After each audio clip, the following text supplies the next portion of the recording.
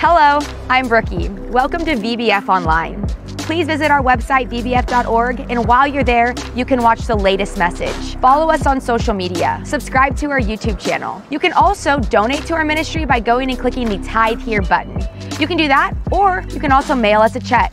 If you have a cool story that you would like to share with us, you can email us at share@vbf.org.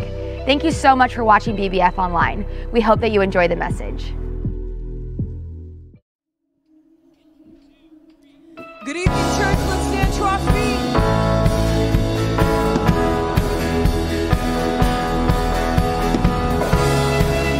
The Bible says, let all that have breath praise Him. And that's what we're going to do tonight.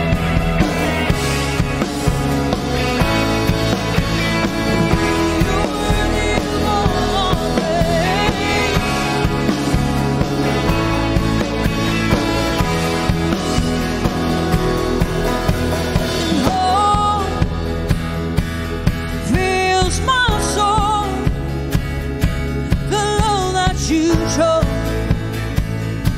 It brings refreshing like the rain and peace floods my heart.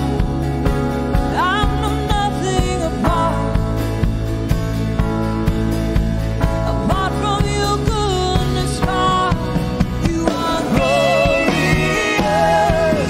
You are holy, holy. Heaven shout. You are worthy, worthy.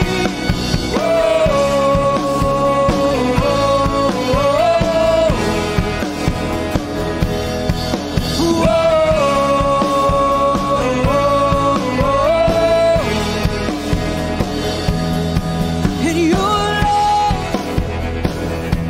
frees my soul, and fear has no hope. For you broken down the chains, and now joy it fills my life. Your spiritual life, and I'm undone by the kindness of Christ. You are glorious. You are holy, holy. The heavens shout. You are worthy, worthy. And my soul cries out. You are holy, holy. The nations shout. You are worthy, worthy.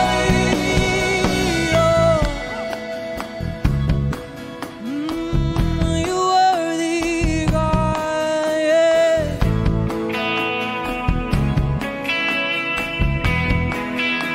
Come on, our voices sing.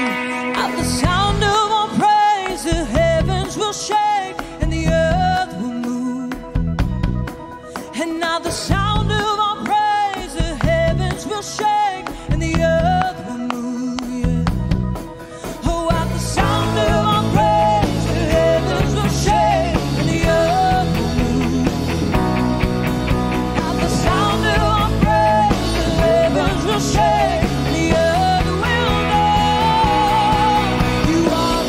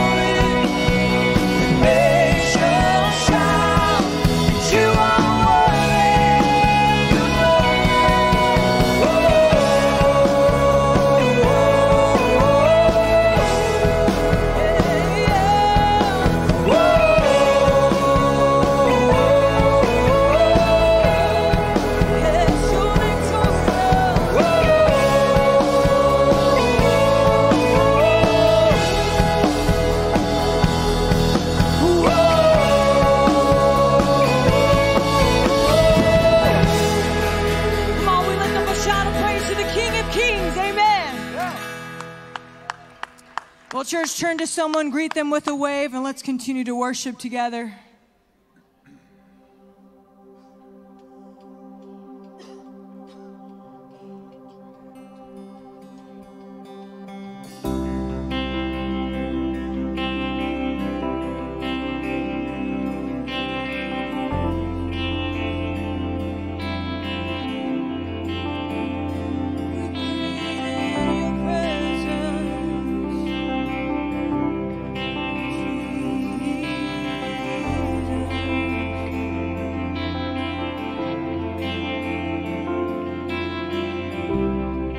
There's nothing worth more that will ever come close.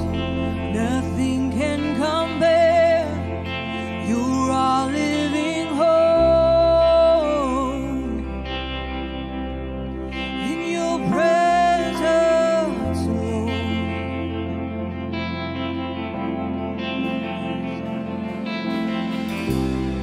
And I've tasted and seen the sweetest of loves, when my heart becomes free and my shame is undone. In your presence, Lord, oh, we surrender to you, Jesus. Holy Spirit, you are welcome here. Come flood this place and fill the atmosphere. Your glory, God, is worthy.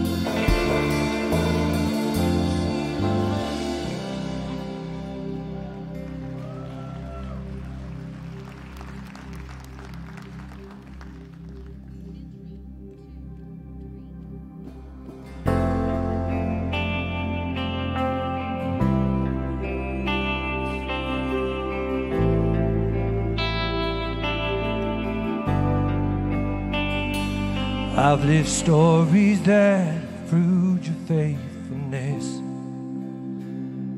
and I've seen miracles my mind can comprehend. And there is beauty in what I can't understand. Jesus, it's you. Jesus, it's you. And I believe you're the wonder-working God. You're the wonder-working God. All the miracles I've seen, too good to not believe. You're the wonder-working God, and you heal because you love. All the miracles we've seen, too good to not believe. Too good to not believe. Too good to not believe.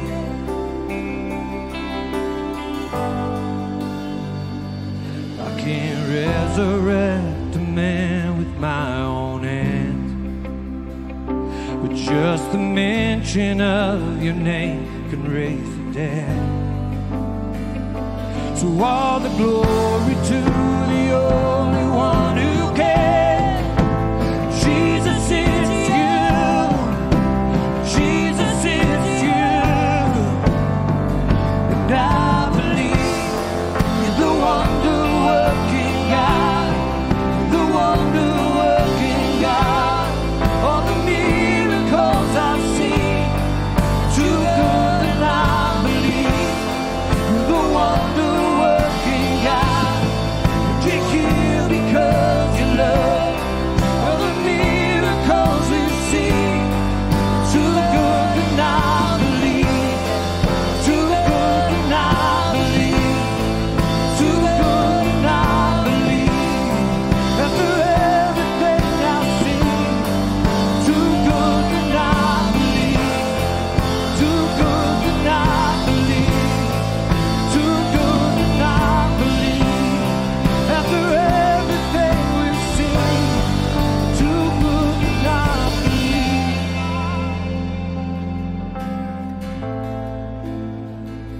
Yes, you are. Let's sing this out, church, and let's believe it tonight. We've seen cancer disappear. We've seen broken bodies healed. Don't you tell me he can't do it. Don't you tell me he can't do it. I've seen real life resurrection. I've seen mental health restore. Don't you tell me he can't do it. Don't you tell me he can't do it. We'll see families reunited. We'll see prodigals return. Don't you tell me he can't do it. Don't you tell me he can't do it. We'll see troubled souls delivered. We'll see bellies finally free. Don't you tell me he can't do it. Don't you tell me he can't do it. We'll see cities in revival and salvation flow.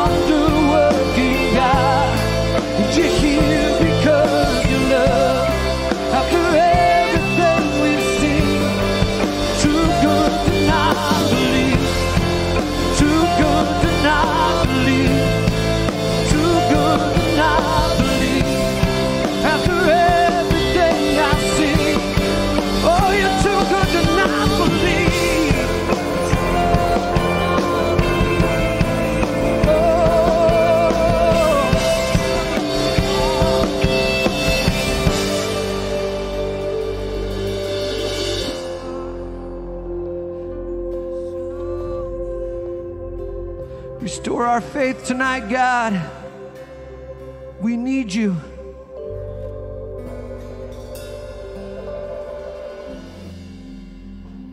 Come on, let's give him all the praise tonight. We love you so much, God. You may be seated.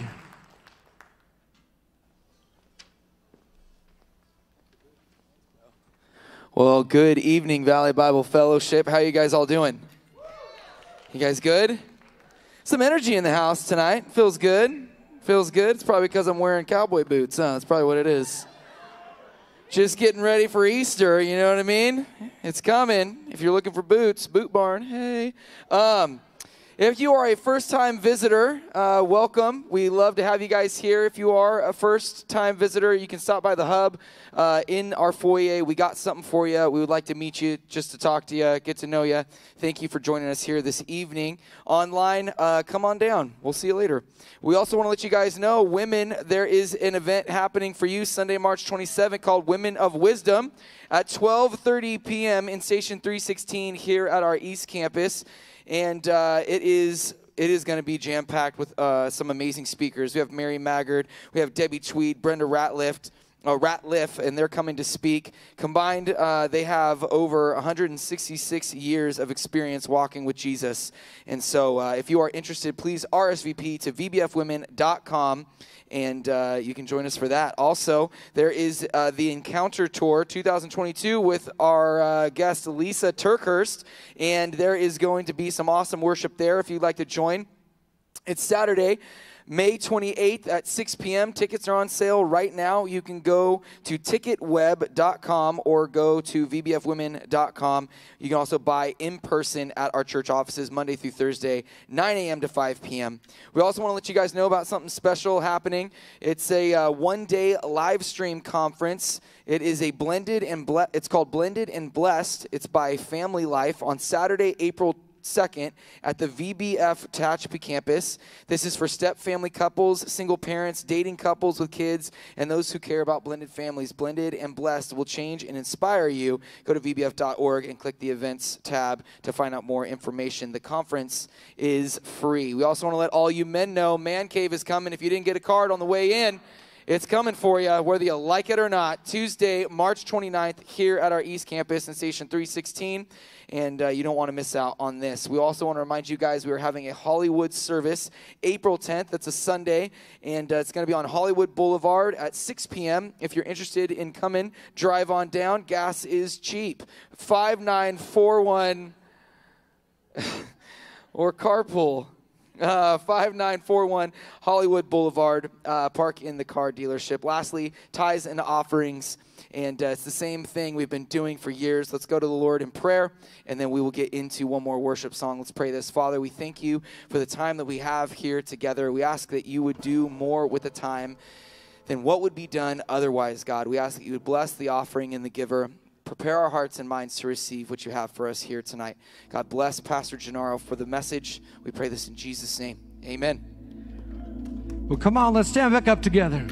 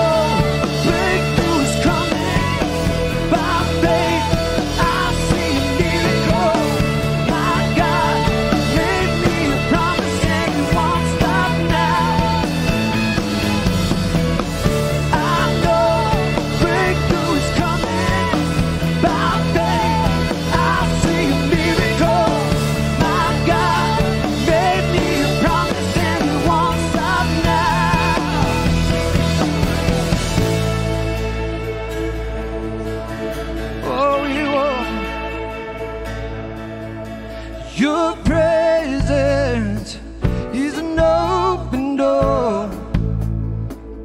We want you, Lord, like never before. Your presence is an open door. So come now, Lord, like never before. We welcome you tonight, God. Come on, guys, let's give him all the praise tonight. We love you, Lord. You may be seated.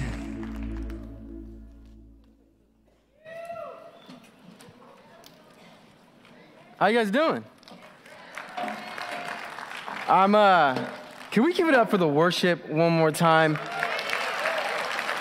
That'll make a grown man cry. For those of you guys who don't know who I am, my name is Genaro. I run the high school here at our VBF church. We actually have the high school in here today. They're up in the middle. So if they cause too much ruckus, just throw something at them, and that usually works. I'm excited. I'm excited to do this Bible study. If you haven't been here before, we've been doing a verse-by-verse Bible study. Pastor Hector Rizzo just did Acts chapter 5 last Wednesday, and today I have the opportunity to jump into Acts chapter 6. So if you have your Bibles, if you have your notebooks, get those out. We're not going to waste any time. We're going to be jumping into Acts chapter 6, and we're covering this entire chapter from start to finish. But here's why I'm excited. I'm excited if you know me, I love to be honest. I love to be real. Any opportunity that I have to teach the gospel, and I say this all the time. I feel like I'm a broken record because of how often I say this. I love to share the trials and the tribulations and the brokenness that I go through sometimes, because I know that in that brokenness, God is going to show his glory all the more. And if we're all honest, when we come to this place and we all come to this realization that we're all broken, it just makes it a little easier, like that song said, for the door to be open and God's presence to come and move inside your heart. Okay, so this is me being vulnerable right now. A few Wednesdays ago, I did a teaching on Acts chapter 4. And I know some of you guys know about this because people were calling me Speedy Gonzalez. I preached for, I want to say it was 12 minutes here on this stage. That's the quickest sermon ever preached on this stage. And I didn't realize that was what had happened. In my mind, I hit all my points, hit all my notes, and I'm like, this is how I'm going to say it. This is what I'm going to do. By the end of the day, or by the end of that night, I walked down right here to get ready to pray for people, and I looked down at my watch and realized how fast I actually went, and it was about 12, 13 minutes. And I made an eye contact. My wife was sitting in the front row. I made eye contact with her, and I just shook my head no. Because the thoughts that were going through my mind, if I'm being honest, was, number one, I wasn't choosing my words wisely. Number two, I wasn't giving God any room to move. I just had what I planned, and that was that. But the worst one was that I wasn't enough that night. I went home with the thought that what I did wasn't enough for the kingdom of God. Luckily, there was people in my life who know my body language, and so they were able to see how I was, and they prayed for me, and it was great. But that night, in my mind, because of how quick I went, because of how I wasn't as prepared or didn't give God room, that night destroyed me. And then God did something. That Sunday, we had an opportunity to come and baptize a high schooler that following Sunday. And as we were all out here and we were getting ready to baptize her, and it was just a beautiful thing, this random guy comes up to me and he says, hey, I want to talk about your message. And I was prepped already. I was like, all right, here comes the jokes, right? The Mr. Speedy, you know, like I'm just preparing myself. But then he starts to say things that I don't even remember hitting in my notes. But it was the way that he interpreted it. And in that moment, towards the end of this conversation, he says, that message helped me quit smoking. I was humbled. But this is why I'm excited now. I'm excited because I have a new joy and a new perspective when it comes to teaching. God showed me two things that day. The first one was that I'm just the messenger. right? It's not up to me, and that helps me because the pressure gets relieved. All I have to do is just be obedient to what God's word is saying. I just have to be obedient and believe that he is speaking to me. Therefore, I can go and be used as a vessel, and then God does the rest. But how many times have we been here? But how many times where we feel like we're not adequate? Where we feel like we're not enough, whether this is our marriages, our family, our relationships in school, whatever it may be, that feeling of just like, oh, I'm not doing enough. Which brings me to the second thing. God showed me that if I take him anywhere with the little things that I do, he's gonna make and move mountains. What I've noticed in my life when it comes to these trials and these tribulations is that they can make a big footprint in your life if you allow them to. And I did. And so tonight, as we jump into Acts chapter 6, this is what I want to do.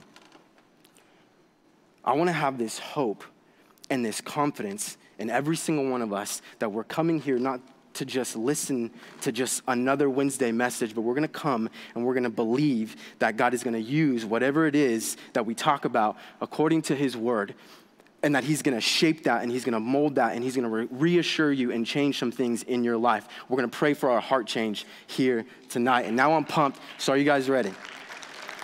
Let's pray this. Let's pray this. God, we just thank you so much for what you're doing in this place. God, we thank you for this amazing, amazing community that we all get to be a part of. And Father, right now, God, I know that as believers, we have a target on our backs. And so, Father, I just pray for that heart change. God, I ask right now that you would start to move things in and out of our heart, filter the things that do not need to be in our thought process right now in Jesus' name. And I pray, Lord, that your word would consume us, change us, make us more like you. We thank you and we love you in Jesus' name. And all God's people said, amen and amen. So we're going to be Acts chapter 6. We're going to be starting in verse 1. And to this point, in the book of Acts, there's some stuff happening. Satan is using all kinds of different tactics to attack the church, whether this is through corruption within the church, whether this is through different types of people coming against each other, whether it's intimidation or direct opposition, right? And we see something here, Acts starting in verse 1. It says this, "Now in these days, when the disciples were increasing in number," so the church is growing, "a complaint by the Hellenists arose against the Hebrews because their widows were being neglected in the daily distribution." There are two types of people in this story. There's two types of people in this church and in this congregation. We have the Hebrews, and then we have the Hellenists. The Hebrews see the Hellenists as individuals who are so easily, not corrupted, but so easily influenced by the world around them. And the word that they use in many commentaries is they're unspiritual compromisers. These are the Hellenists, unspiritual compromisers. And the Hellenists regard the Hebrews as holier-than-thou traditionalists.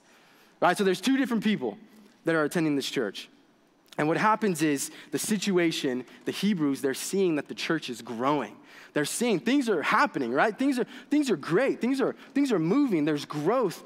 But in a congregation of that size, it's inevitable for someone's needs to be overlooked.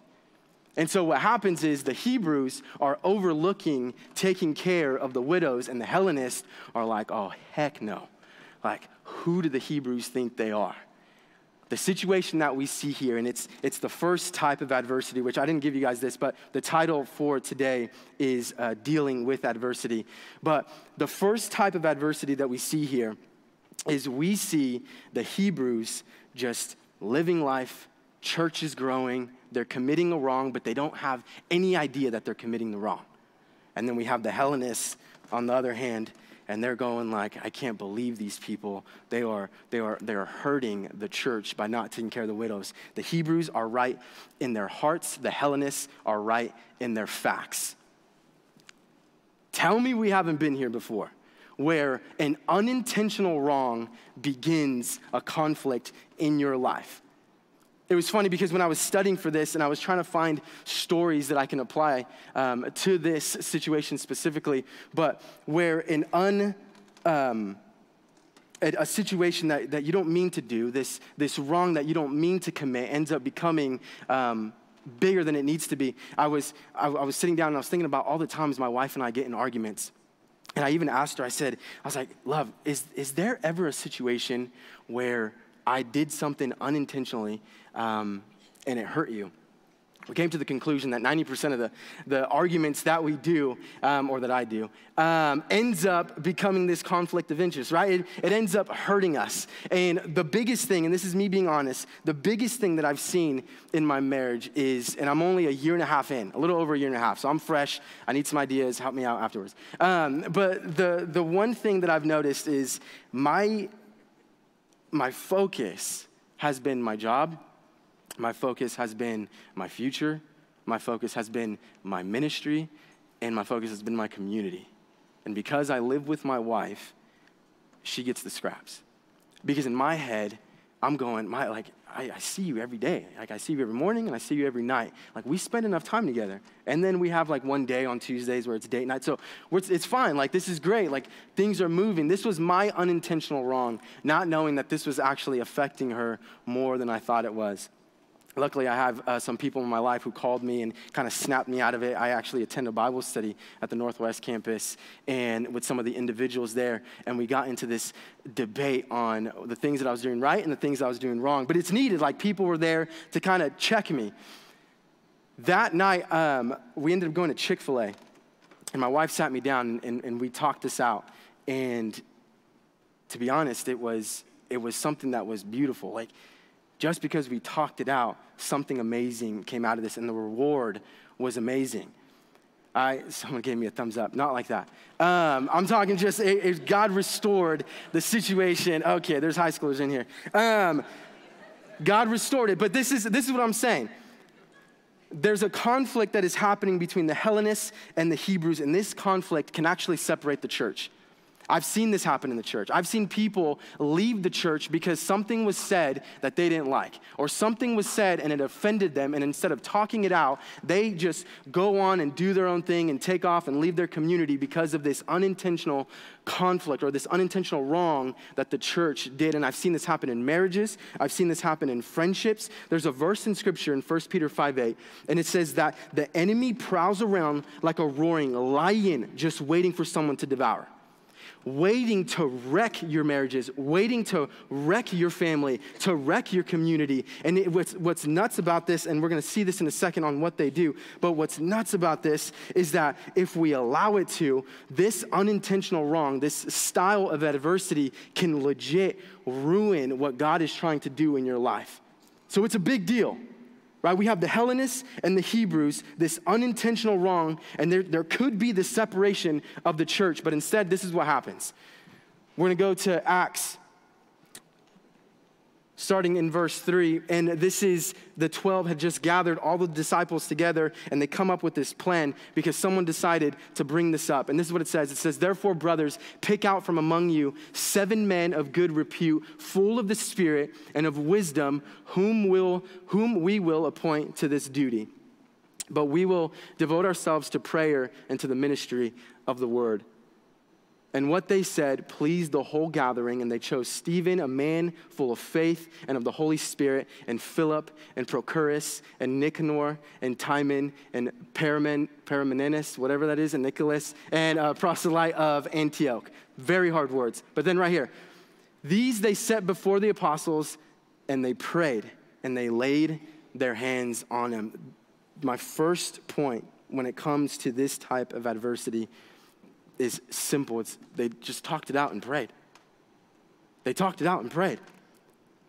Right? They didn't do any they didn't go to the river and say, we got to stay here and pray for 40 hours, or you got to go on timeout, or first you got to make it up. Like, there was none of that.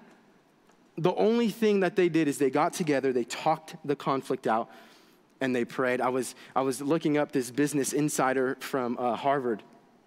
And it was crazy because this article talks about the power of communication, the power of just talking things out. And don't get me wrong, if you're anything like me, I try and avoid conflict at all costs. Like, there are times where that night at Chick-fil-A, and my wife was trying to have this serious conversation with me, I just kept trying to put a chicken nugget in her mouth. And but there's power behind this. Check this out. I found this article. This is what it says. It says that the benefits of talking are not clearly understood by many people. But these are the things that they listed. That talking, whether there's a conflict, whether there's just you by yourself and you need to reassure yourself, this is what it does. Not only does it make you feel better, but it helps organize your thoughts. It helps lead to new solutions. It creates intimacy. It builds community, and it changes the course of your future. And what Scripture says, when words have power, is that God spoke the world into existence, right? That there is life and death in the power of the tongue, and that the words of an upright delivers man. There is power behind talking this out. And you know what the outcome was? Because they decided to talk it out and pray? Let's go to Acts 6, starting in verse 7. This was the outcome. Because they didn't avoid it. They didn't take off. There was no division. This is what they did. They talked it out, and it says, and the word of God continued to increase, and the number of the disciples multiplied greatly in Jerusalem, and a great many of the priests became obedient to the faith. God's will was being accomplished, all because they talked it out and pray. I don't know who this is for, but if there is some burdens in your heart, if there is some unforgiveness in your heart, if you're in here today and you are burnt by something the church did, sometimes you just got to talk it out and pray. Because when we don't, this is going back to that verse, 1 Peter 5:8, the enemy prowls around like a roaring lion waiting for someone to devour. If we don't, the enemy capitalizes on this and creates that division and creates this wall between you and what God is wanting to do in your life. It's dangerous. Let's continue. There's another type of adversity that's talked about in Acts chapter 6. We're jumping all the way to verse 10, but before I do, out of the 7 men that were chosen, one of them, as we read, his name is Stephen. It's the easier name to pronounce. And so Stephen is considered this man that's full of wisdom and power and grace, and it's because of the Holy Spirit. And so Stephen goes along, and he's preaching in the synagogue. And he's creating these wonders, and then there are the opposing Jews who see what he's doing, and they don't like what he's doing. So what they do is they start to debate Stephen. But Stephen has the Holy Spirit. And so Stephen just crushes it. And they get upset, and this is what happens. Acts, starting in verse 10, it says this, but they could not withstand the wisdom and the spirit with which he was speaking. Then they secretly instigated men who said, we have heard him speak blasphemous words against Moses and God. And they stirred up the people and the elders and the scribes, and they came up upon him and seized him and brought him before the council. It continues, it says, and they set up false witnesses who said, this man never ceases to speak words against this holy place and the law. For we have heard him say that this Jesus of Nazareth will destroy this place and will change the customs that Moses delivered to us. Not only did they induce these false accusations against Stephen, but if you notice, these are the same accusations that they gave Jesus that led him to take the cross. They put Stephen in a sticky situation. This is the haters, right? These are people who don't want to see you succeed. And they're seeing Stephen, they're going, let's get this man to get persecuted. Let's get this man to be put to death. And so they all come together. They get all of these random people to say all these false accusations against this man. But look at Stephen's confidence. Acts 6, starting in verse 15, it says this, and gazing at him, all who sat in the council saw that his face was like that face of an angel. This isn't because he got a facial, right? They're not talking about his skin glowing. I looked into this. Many commentaries say that they described him in this manner because Stephen had this boldness and this confidence because he knew that his life didn't rely on those who accused him, that his life relied on Jesus and Jesus alone. This is what gave him that confidence. This is what gave him that strength. And what's nuts is that no one, Stephen didn't just, he didn't watch a podcast on how to be great, right? He didn't watch a podcast on how to have this type of peace. He didn't go and watch someone preach on a pulpit to get this type of peace. Like, he didn't go out and do any of these things. The only thing that Stephen does is he's obedient to what God says. He's obedient to the word. He's obedient to the Spirit that lives already inside of him, the same Spirit that lives inside of us. He's obedient to that, and that's the peace that he was able to surpass even in the midst of persecution. This is tough. It's tough because when you think about it, like the times that we've been cut off, right? That we've been in our own types of adversity. How many times have we failed? No one told me that I did a bad job a few Wednesdays ago. No one told me that, hey, you suck. Don't ever do that. Like, that never happened. This was my own thoughts that got in my head. I wasn't relying on the Holy Spirit. I was relying on what I thought was right. This is an issue that we see not just in Scripture, but in our own lives. And then look what happens towards the end in this type of peace. This brings me to my second point. But it's this, understanding that your life is in God's hands. Understanding that your life, when you deal with any type of adversity, understanding that your life doesn't rely on fear, it doesn't rely on money, right? It doesn't rely on what's going to happen 5 years from now. It relies on God. And when we come to this understanding, it is easier for him to move in our hearts and change us to be the great people that he's called us to be. This is a peace that surpasses all understanding when we understand that our life is in his hands. I was listening to this pastor in LA, and he came up with a pretty cool analogy, but he was saying that he went to New York, and in New York, there's this museum, and it was an art museum, and they had different types of rooms, and for those different types of rooms, they had different categories, right? They had one that was like the fun room, and you would go in and everything was interactive. Then they had one, and it was the terrifying room, and it was about all like your fears. And they had one, and they had just a bunch of different things, but he says he found the room that was titled Peace. And this pastor said he gets in there and he gets in the room, and immediately, the moment he stepped in, this room was colder than the rest of the other rooms. He said there was zero peace about this room. He walks in, he says he's freezing, and there's one picture on the wall, and this room is like the light isn't dimmed right. It's like the hospital lights. You know what I'm talking about? It gives you like the ooey gooeys. I don't know what the heck that is. But he walks up and he goes to this picture frame. And in the painting, there's this thunderous waterfall. And the skies, they're gray, and it looks like a storm's coming in. There's zero peace about this.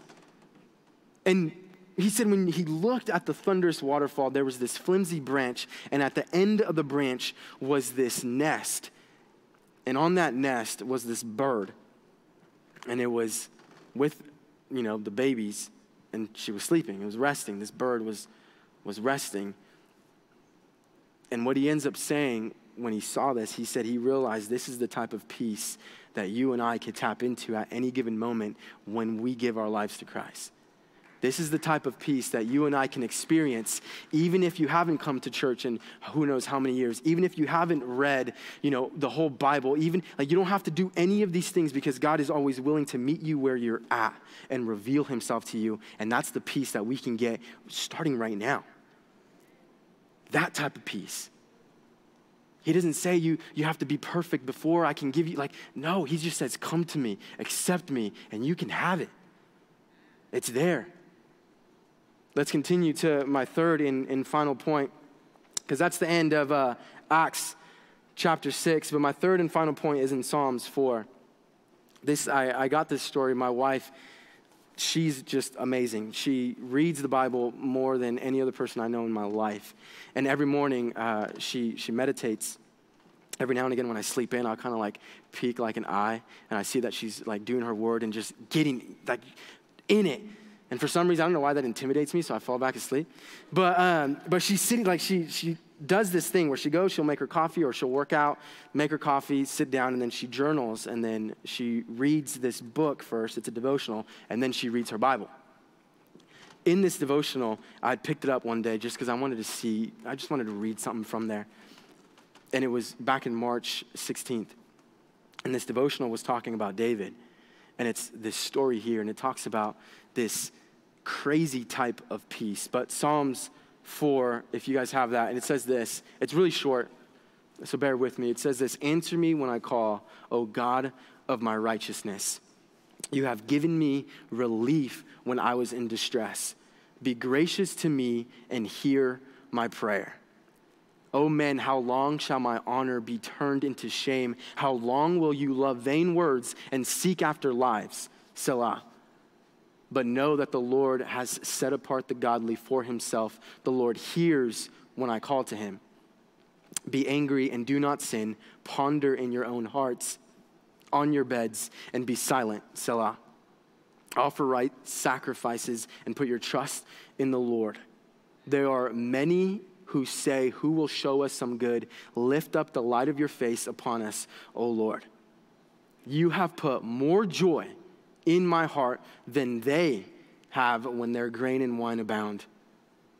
And this is my favorite one. It says, in peace I will both lie down and sleep. For you alone, O Lord, make me dwell in safety. When David is writing this, it sounds like life is great.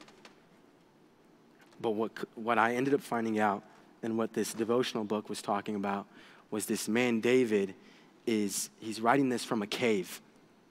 It's not his palace. It's not his home. It's not something that he's comfortable with.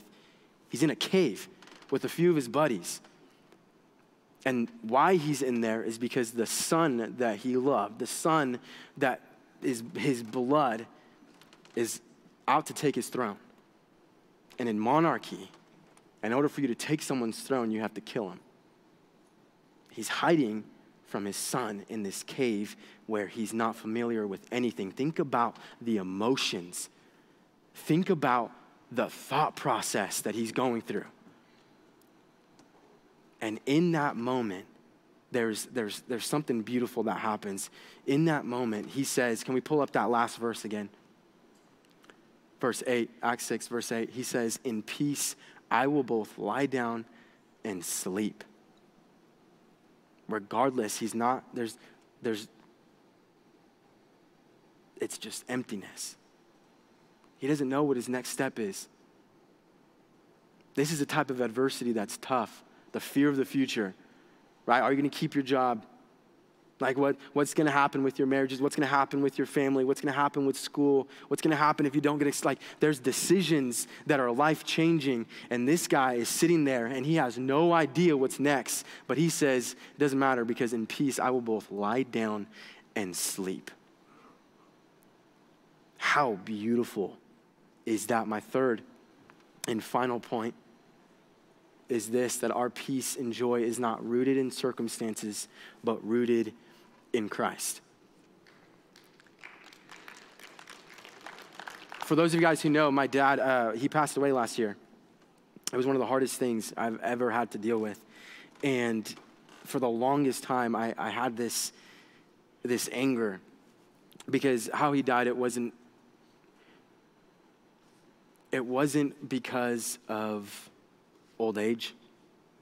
It wasn't because of health issues. It was because of a mistake. And for the longest time, that destroyed me. And I could never really have this type of peace about it. And anytime we talked about it, I would just avoid the question. Anytime someone asked to pray for me, when the whole situation went down and people started knowing the truth, I just didn't really want to hear it.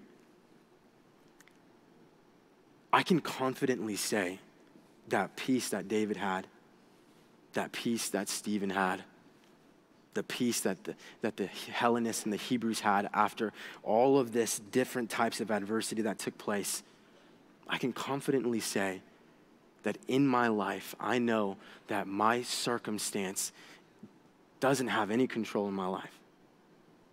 My joy and my peace, and I'm talking about the deepest of levels of your joy and your peace, is rooted in Christ. And if you've never been in this situation before, if you're in here and you whether you haven't given your life to God or you want to rededicate your life, let me just say this, that Job says, whether you're born from a woman, which everyone's born from a woman, expect trials to happen. Expect them. Whether you're a believer or not, there's this lie that if you do God's will, then you won't deal with any true issues. That's a lie. Right? God even's like, we might even be persecuted way worse for doing God's work. But I will say this, regardless you're a Christian or not, you're going to go through stuff, but I will say this, those who are believers, and you guys, let me know if I'm telling the truth. Those who are believers, the peace that we get when we deal with any type of adversity surpasses all understanding. That's the peace that only comes from God. So we're going to have people come up here in a second. I'm going to be done here, but we're going to have people come up and we're going to do prayer. Here's my hope and my prayer for you guys. And I tell this to my high schoolers all the time. Don't wait on another day. Scripture says that we're not even promised tomorrow. If you want to experience this type of peace, if you want to experience this type of relationship, this just comes from God. All you have to do is just be obedient and come and get that prayer. You can already be a believer. You can be in your relationship with God. But if you're not obedient to what he's wanting you to do, it's going to be very difficult for you to see him move in your life. So I'm going to have people come up. We'll be here. I'll be here. We'll be praying for you. But just take the lead today. Don't wait for tomorrow. God wants to do stuff in your life right now. And this isn't me selling anything, but I just know the God that I serve, the God that I follow, and he wants to accept and change and reassure every single person in this building. Did you guys get something out of tonight? Let's pray. God, right now, Lord, we thank you for tonight in particular. God, I pray right now that if our focus is in anything else, remove those thoughts. And I pray right now that we would think about this moment. Only you know what's going on in our hearts. Father, your word says that everything that comes out of our heart is dictated by the things that we allow filter into our hearts. So God, I pray if there's any bad stuff right now, God, help us filter that out through prayer. God, if there are things that are blocking this message, if there are things that are blocking you from moving in their lives, God, remove it in the name of Jesus.